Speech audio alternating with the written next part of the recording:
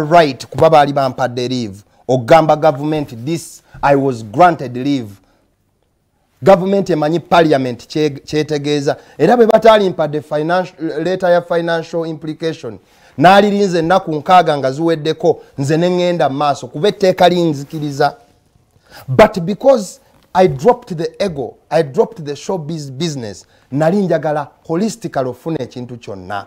Kakati, whoever ali mu bino ebintu bye tulimu mu tteeka lino, naye nga gwe oyagala kubbirako show, please black out.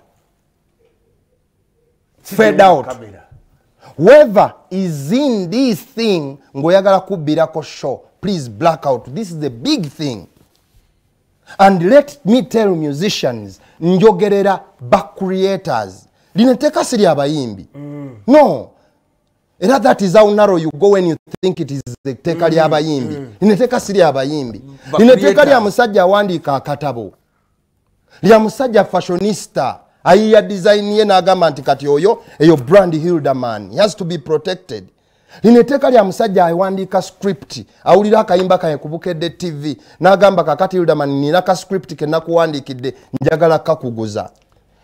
Let us don't narrow this big thing to just a mere artist, a mere song.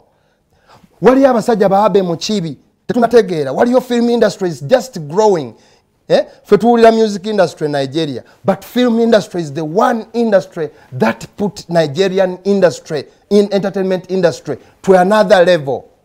That introduced Nigerian industry to a wider market. Hilderman, bigger question is,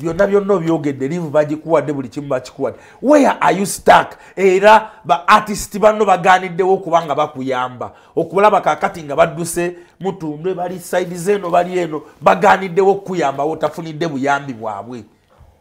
Woli stuck. Bwe baba balagala okuleeta etteeka ly'ettaka. Wali olideko ku tteeka ly'ettaka. Uganda yonna neegamba ekyo ekyo temukikola mubikoze byonna naye ettaka lyaffe muliveeko. It is the voice. The day I was granted leave, if State House, if the president, if everybody had these voices they are hearing now, etteka tubadde tugalawo parliamentary session ey'okubiri nga liwedde. Ompuliriza. So it is the noise that etekamu speed ebintu okwanguwa. Bwekwata genda okole etteeka lya boda. Boda zonna zijja kujja ku parliament. Encha either you stop oba obeerako kyokola. Otekamu ebyabwe bye baagala. But these people go back. Nze manyi. We are yala men. Tuli bayala. We just pretend tutekako engoye nungi, but because of copyright, everybody is broke. Era badde waka ne bakaaba. Twagala okujjawo okukaaba okwo. Omuntu ajjenga aseka ng'omulabira ddala aseka. Hilderman ondabikira nga atakwataganye n'abantu bano bulungi. Nkwatagana nabo. Era problem gye tuliko y'emu. Naye problem gye tuliko nti abamu baagala kubbira mu show. Ate mukubbira mu show ebigambo byabwe ne birabikanga ebitujja ku rail.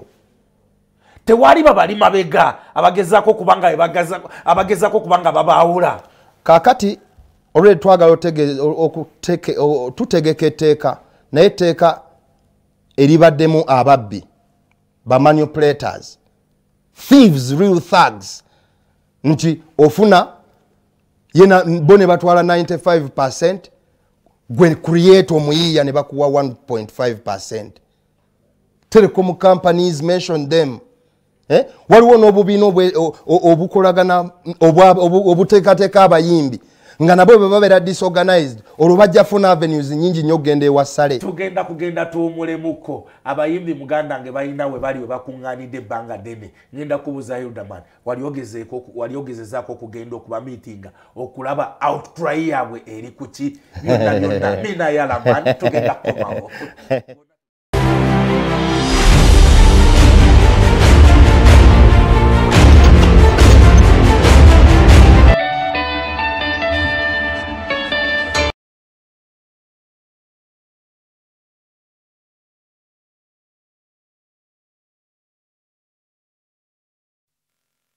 Laba, uno, wano, bano, eno ye University ya Africa.